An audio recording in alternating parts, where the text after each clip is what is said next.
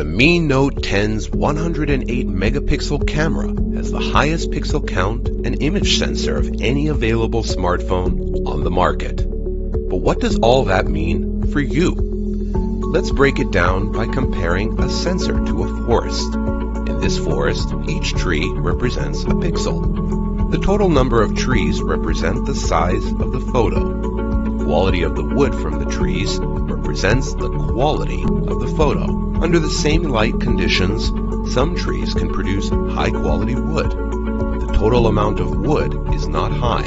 This is due to the limited size of the forest. This translates to a high-quality, small photo. If we simply increase the number of trees, the size of the forest stays the same, because the trees won't have a lot of space to grow. They will take in less light, which will affect the size of each tree.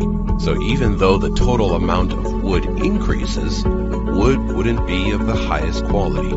This translates to a large size but low quality photo. See what happens when we increase the number of trees and look to maintain the quality of the wood. We need to expand the size of the forest so that the trees can take in more light. It's just like Mi Note 10, large image sensor and 108 megapixels. This means more details and higher quality photos. Start capturing high quality panoramas and see more details than any other smartphone photos. Too far away? No problem. You have enough pixels to zoom into your photos and still see every detail. Experience 108 megapixels for yourself with Mi Note 10. Enjoy high quality photos.